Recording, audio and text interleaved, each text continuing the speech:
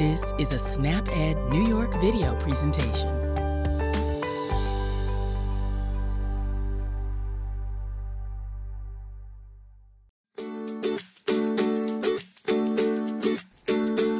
Hello everyone, my name is Wendy Beckman and I'm a registered dietitian with the New York State Office for the Aging and SnapEd New York. Thanks for joining me today on What's Cooking with NYSOFA. Today I'm going to be making applesauce brownies. We'll be posting the link to the recipe below, and the recipe can also be found on the SnapEd New York website at www.snapedny.org. This recipe has applesauce in it, and it replaces some of the oil that you would normally use when making brownies. We'll also be using some egg whites. Both of these substitutions help to cut down on the amount of saturated fat in the brownies, but I promise they're still delicious. Each serving has 74 calories, 2.4 grams of total fat with only 0.6 grams of saturated fat, 1.7 grams of protein, and 1 gram of fiber. If you want to increase the fiber content, you can use whole wheat pastry flour instead of all-purpose flour, and that's what I'm going to be doing today. If you want to make that substitution, make sure that you use whole wheat pastry flour, not regular whole wheat flour. Regular whole wheat flour will make the brownies too dense, and you might not get a good result. Of course, this recipe is a great dessert, and I am a big fan of brownies, so I tried this recipe myself, and I was pleased with the flavor and the texture. Before we get into the recipe, let's look at the My Plate graphic. This recipe covers the fruits and vegetables section of My Plate because it contains applesauce. You want to make half your plate fruits and vegetables at each meal. My Plate is a graphic representation of what our plate should look like every time we sit down to eat. Adding some applesauce means that you can increase your fruit intake while still having dessert. Apples are a great source of fiber, vitamin C, and potassium. Many Americans don't get enough fiber or potassium in their diets. Adding some applesauce to these brownies adds fiber, and it cuts down on some of the calories in this chocolatey treat. Depending on the size of the serving, of course, with only 74 calories per serving, you're looking at a lot less calories than a traditional brownie. Remember that everything you eat and drink over time matters. You want to find your healthy eating style and maintain it for a lifetime. The right mix can help you be healthier now and in the future. So let's start making these applesauce brownies. Remember that you can find this recipe and lots of tips on how to save time, save money, and eat healthy on the SnapEd New York website at www.snapedny.org.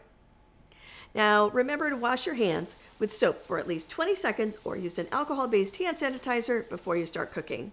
Let's look at the ingredients for this recipe.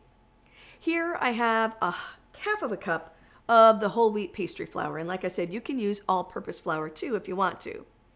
Here I have a half of a cup of unsweetened baking cocoa.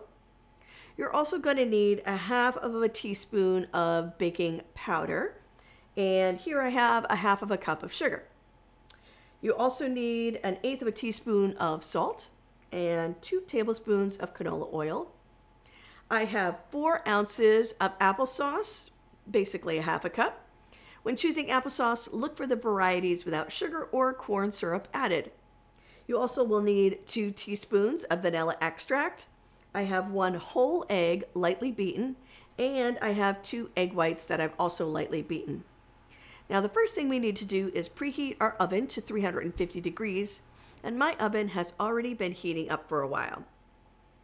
Next, we have to prepare the baking dish. So you're going to spray an 8x8 baking dish with cooking spray, or you can add about a teaspoon of vegetable oil and then spread it around the bottom and the sides of the pan, and that's actually what I've done today. So first, we're going to prepare the batter. We're going to combine all the dry ingredients in a large bowl. We're going to add the flour first.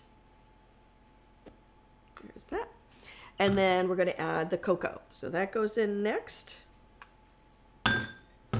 Next, we're going to need some baking powder. And after that, let's get the spatula out here to make sure that we get everything in the bowl.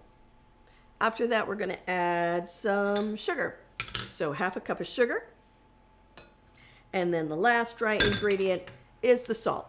And you need the salt in there to react with the baking powder so it rises while it's baking. Now the next thing you're going to do is mix all of those ingredients together. I'm going to use a whisk here. You can use a fork. It doesn't really matter. I'm going to mix all of that together. You can see the cocoa and the flour mixing together. All right, that's perfect. Now, in this smaller bowl, I'm going to put the wet ingredients. So we're going to start by adding the oil. So let's put the canola oil in there first. And then we're going to put the applesauce in. So I'm going to need the spatula for that. Half of a cup of applesauce. Just mix that around. Then we're going to put the vanilla in the bowl. Oops. And then we're going to add our eggs. So we're going to put the eggs in there, the whole egg and the egg white. And like I said, by using egg whites, means that there's still protein that you need for baking in the recipe, but it's got a little bit less saturated fat in it. So there's that. And now we can put all of the rest of the wet ingredients in there. I already have the applesauce in, and now we're going to add the rest of these ingredients in here as well.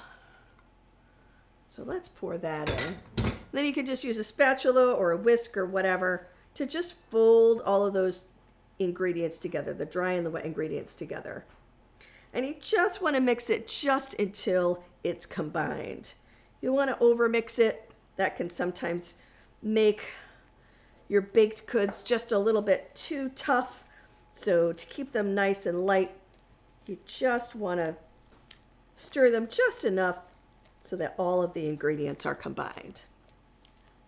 And that is looking pretty good. You got to make sure you get all the dry ingredients off the bottom of your bowl here. Still got to mix that in. Okay, that looks pretty good. Now, so the last thing you're going to do is put your batter into the baking pan. You're going to bake it for about 20 minutes. The recipe calls for an 8x8 pan, which is kind of small, so the recipe is really perfect for only 1 or 2 people. But if you want to use a larger pan, you're just going to double or triple the recipe. Let me get my 8x8 pan here. So there's that. We're going to pour the brownie batter in there. Make sure that we got everything in there.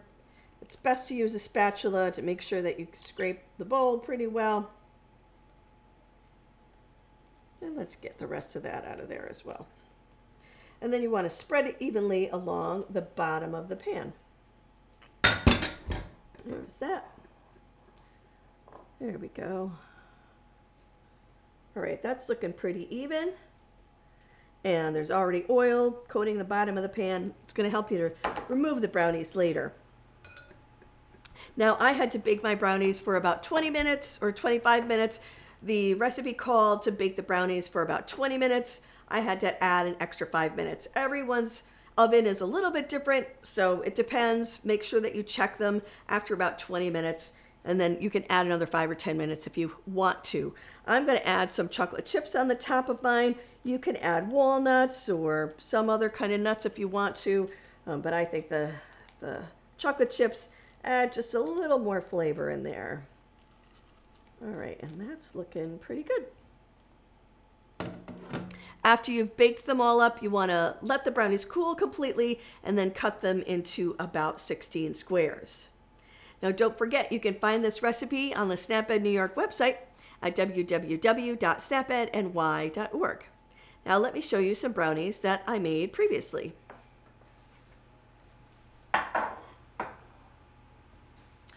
And here they are. They smell really good, nice and chocolatey. And you know, when you're eating these brownies, you can include some healthy fruit into your eating pattern. I hope this recipe gave you some more ideas on how to incorporate more fruit into your diet.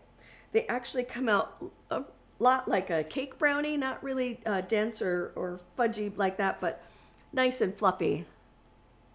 And they really are delicious. Don't forget to join me next month when I'll share more tips on how to save time, save money, and eat healthy. In July, I'll be making a quinoa and black bean salad. It's a great dish to bring to a backyard barbecue. I'll be back with another edition of What's Cooking with NYSOFA on Friday, July 26th at 12:30 p.m. right here on the New York State Office for the Aging Facebook page and the New York State Office for the Aging YouTube channel. If you watch the show on YouTube, don't forget to like and subscribe. Remember to hit the notification bell so that you're notified every time new content gets posted. This presentation was funded by the U.S. Department of Agriculture. This institution is an equal opportunity provider. Have a great day, and I'll see you next time.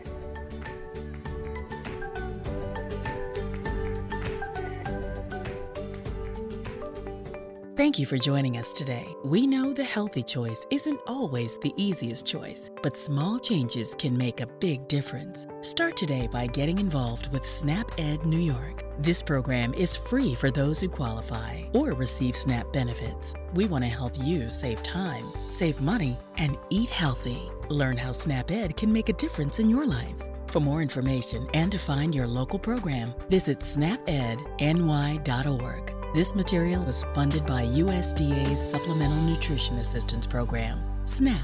This institution is an equal opportunity provider.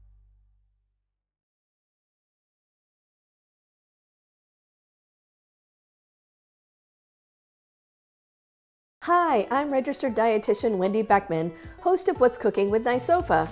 Over the past 2 years, I've had the opportunity to share healthy, nutritious recipes with you on the show. I work for the New York State Office for the Aging, and thanks to a partnership with SNAP Ed New York, our nutrition team reaches hundreds of thousands of older New Yorkers each year. So why a cooking program? 60% of health costs and related issues have nothing to do with health, but instead have to do with individual behaviors like our food choices and physical activity.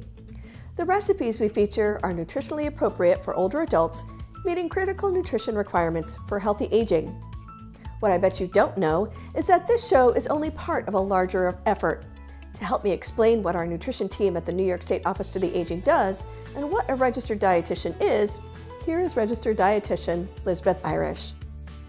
A registered dietitian is a professional who has training and education in food and nutrition. To become an RD, you must complete certain requirements, including a minimum of a bachelor's degree from an institution that's accredited by the Academy of Nutrition and Dietetics. You must also pass a national examination and meet continuing education requirements. What does that mean?